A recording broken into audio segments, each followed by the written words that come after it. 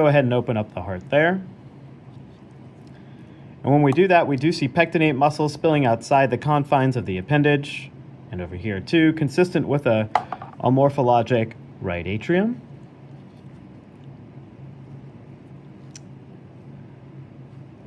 When we look at this right atrium, we do see that the oval fossa appears to be intact. There does not appear to be an oval fossa interatrial communication.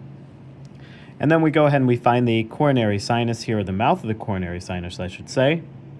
And obviously important whenever we think about the coronary sinus that we also identify the associated structures which are the tendon of Totaro, and then the tricuspid valve, the right-sided AV valve here, I should say.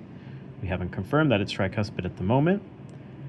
But the right-sided AV valve